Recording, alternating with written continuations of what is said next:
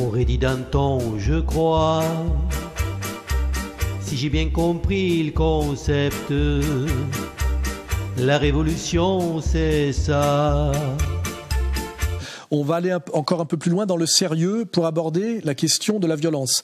Comme je l'ai déjà dit ailleurs, les catégories fondamentales de la politique sont la violence et la peur.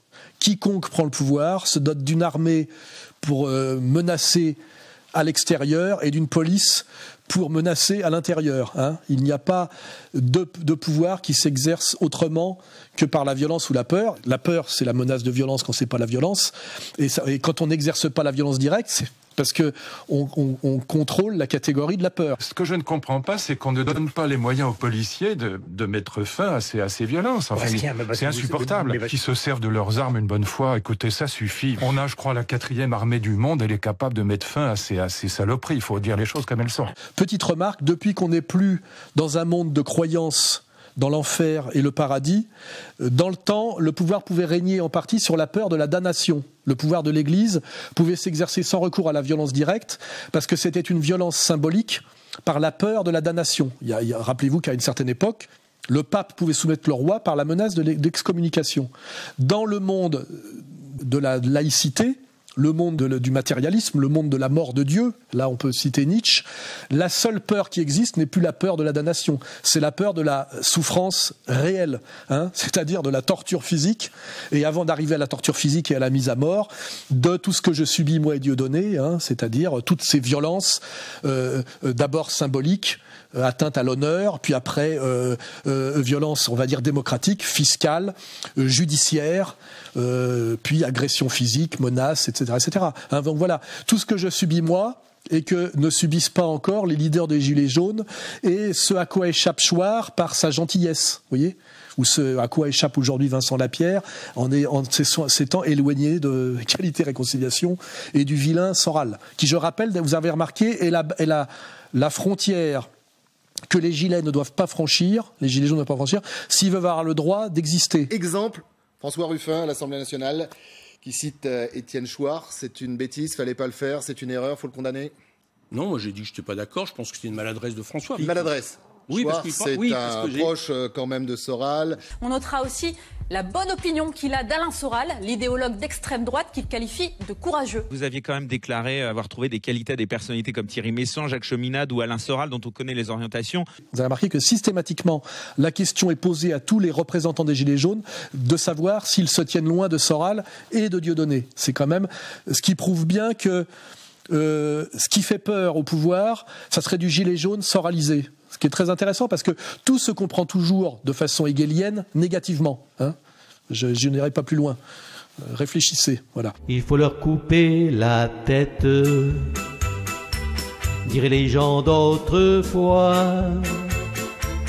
On n'a plus le droit, c'est bête. C'est pas nous qu'on fait les lois.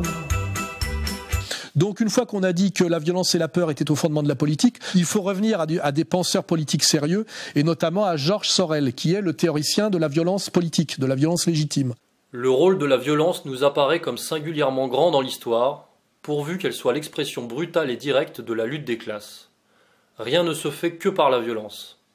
Il faut seulement qu'elle s'exerce non plus de haut en bas, comme autrefois, mais de bas en haut. Il ne faut pas examiner les effets de la violence en partant des résultats immédiats qu'elle peut produire, mais de ses conséquences lointaines. Premier constat pour valider Sorel, les seuls résultats que les Gilets jaunes ont obtenus, c'est-à-dire la suppression des taxes qui devaient être mises en place au 1er janvier, je rappelle, taxes sur l'essence, sur le gaz, sur l'électricité, si le gouvernement y a renoncé, c'est à cause de la peur et de la violence des Gilets jaunes, notamment des épisodes des Champs-Élysées et de l'Arc de Triomphe. Augmenterez-vous, comme prévu, les taxes sur les carburants le 1er janvier? Oui, le 1er janvier, oui. Oui. 1er janvier, le président l'a dit, on a fixé un cap et on va tenir ce cap.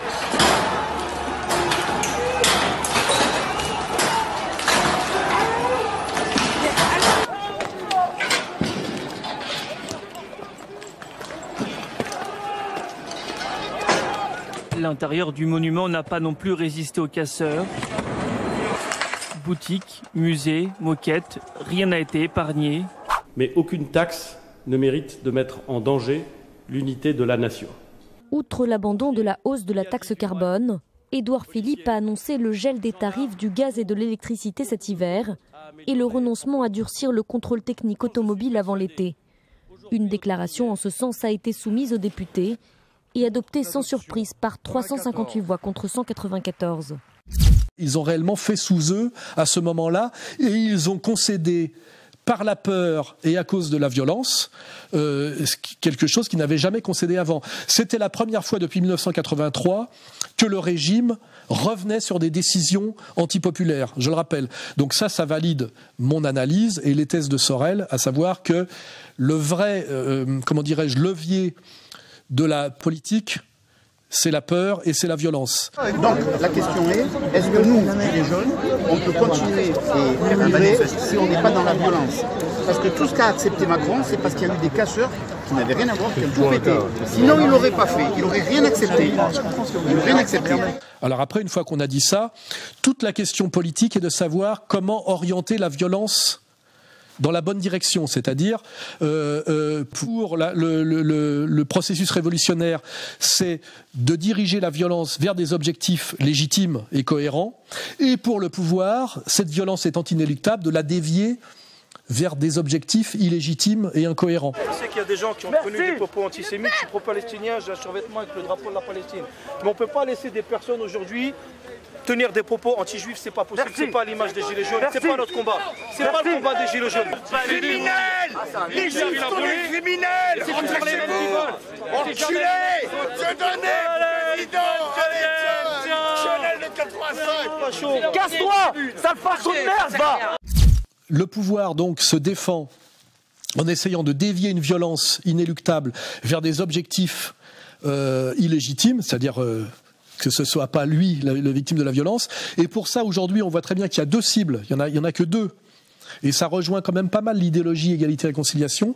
Il y a effectivement le bouc émissaire musulman, c'est-à-dire l'immigré décrété dangereux islamiste, et le fasciste, c'est-à-dire le nationaliste non sioniste. Disons-le clairement et sans vouloir généraliser, derrière les gilets jaunes, il y a des gilets bruns. On voit ici Hervé Ryssen, antisémite condamné à plusieurs reprises. On va voir Yvan Benedetti faire le coup de poing contre des antifas. Benedetti, ancien militant du Front National, exclu du FN. Et qu'on a bien compris aujourd'hui que le gilet jaune acceptable serait le gilet jaune gentil ou crétin qui va vers le dialogue sur le RIC éternellement repoussé.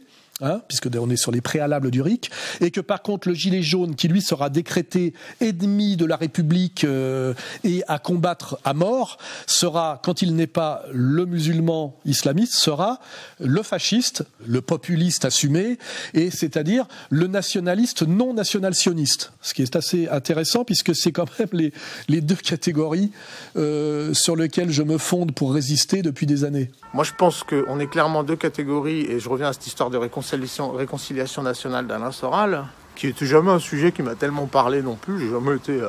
J'aime bien Soral pour plein d'analyses, mais ça me semblait pas tellement important. Et pourtant, là, je dois avouer que les événements, là, lui donnent raison, quoi. Là, maintenant, je trouve que ça s'impose, quoi. On a besoin d'une réconciliation nationale entre ces deux types de prolétariat. Il y a moyen de se comprendre, il y a moyen de très bien vivre ensemble, mais pour ça, il faudrait qu'on passe du temps ensemble, et surtout que t'es pas un enculé au milieu qui passe son temps à dire « Regarde, c'est des racistes, regarde, c'est des islamistes », tu vois, ça aiderait. Taxe, impôt, on a les deux. Rien pour nous et tout pour eux. Prime et bosse, pauvres gueux. Alors, si on poursuit en s'appuyant sur Sorel, qui, à mon avis, est l'auteur actuel qu'il faut lire, c'est la violence légitime est au cœur de la politique et qu'il n'y a pas de changement politique sans violence, et que cette violence doit être simplement intelligemment exercée. Et quand elle est intelligemment exercée, elle est parfaitement légitime et nécessaire. Et deuxièmement, l'outil en fait de la violence quand elle n'est pas directement physique, c'est la violence économique contre le système qui est la grève générale. Si l'idée de grève générale était une pure chimère, comme on le dit si fréquemment, les socialistes parlementaires ne s'échaufferaient pas tant pour la combattre. Quand il s'agit de la grève générale, Nos politiciens ne se contentent plus de réserves compliquées. Ils parlent avec violence et s'efforcent d'amener leurs auditeurs à abandonner cette conception. Seule la grève générale peut paralyser le système et pousser le pouvoir à négocier ou à rendre les armes. Tant qu'on est dans des grèves sectorielles, ce qui est la stratégie et le rôle finalement dévolu aux syndicats officiels, et ce qui fait d'ailleurs que les gilets jaunes d'instinct ne croient plus dans les syndicats.